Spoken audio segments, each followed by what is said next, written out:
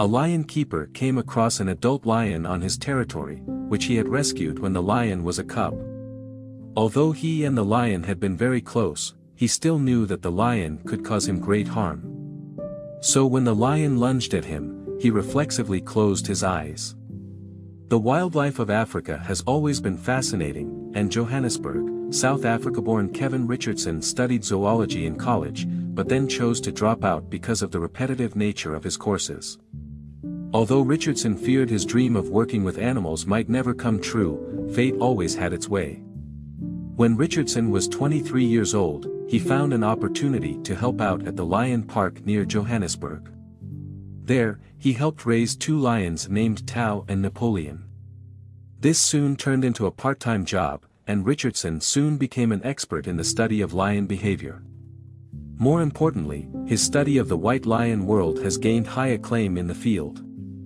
Richard observed 59 lions, and instead of following strict rules for observing these big cats in the wild, he observed their instincts. He even lived and ate with the lions in order to gain their trust. Despite his exposure to dozens of lions, none of them ever seriously harmed Richardson. As a result, his incredible relationship with this fierce animal has earned him the title of Lion Whisperer. Richardson's fearless attitude toward the big cats has gained him a huge following, while he also used his status as an environmentalist to highlight the plight that lions now find themselves in. Lions are now in decline, and Richardson believes that within 20 years they could disappear completely in the wild. Rescue is part of his job, and Richardson will rescue those animals in need. In 2003, they rescued 2 female cubs and named them Meg and Amy. The lion's mother abandoned them at birth and left them to fend for themselves in a ditch. Richard rescued them and became very close to them. In a video posted on YouTube in August 2017, he said, "I have a history with Meg and Amy that goes back to when they were abandoned by their mother in the gutter at birth." But when Richardson saw Meg and Amy in cages like the rest of the lions, he felt so distressed that he decided to change the way the sanctuary operated so that the lions could get out of their enclosures and roam more freely. Richardson explained, "I didn't like these lions in cages and I wanted to improve their quality of life, so I knew I had to do something, and one of those things was to take the lions out of their enclosures and let them walk with other animals in a wider area."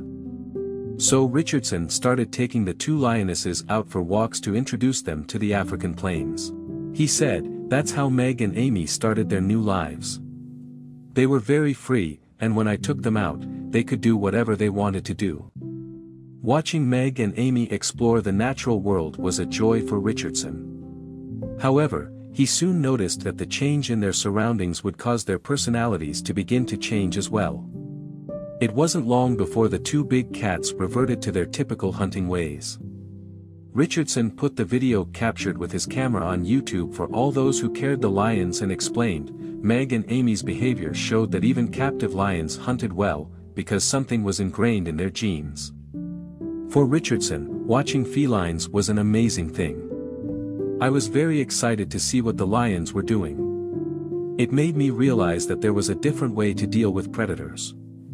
But now, Meg and Amy's hunting instincts were aroused, which made them potentially more dangerous than even before." This meant that as long as they were out and about, Richard had to keep his head above water at all times. Because even if the lions didn't attack him now, it didn't mean they wouldn't later. Then one day, when Richardson was walking in the park, he suddenly heard a rustling sound from the other side of the river, and it was Meg who followed him through the reeds. Richardson stopped in his tracks when he saw the big cat, but it seemed the lioness had already decided on its next move. It slowly walked down the river bank, then it leapt into the air without warning and pounced toward Richardson. At that moment, Richardson had no idea what Meg was going to do to him. Its next reaction took Richardson by surprise. Meg jumped into the water, then wrapped its 2 huge paws around Richardson's shoulders. In the arms of its rescuer, it finally overcame its fear of water. Because when it was a cub, its mother had left it in the gutter. Richardson later said, "I think it was just amazing, this lion really trusted me." Now Richardson and Meg go swimming together regularly. Richardson said, "I find Meg's love of water now very interesting, considering what happened to it as it was a cub. When I call Meg to come swimming, I look at it and it looks at me. I know that's trust. Seeing the changes in Meg and Amy, Richardson felt that what was happening to them was starting to make more sense. I'm convinced that if I hadn't gotten them back, they would have gone into the lion hunting market. He said. In the back of my mind, especially in the place they were in at the time, they would have taken a bullet for sure. Although Richardson saved them, they returned more to Richardson. Richardson explained, Meg and Amy are like my soul mates, and like humans, you meet many people in your life, but very few people you can give your whole heart to.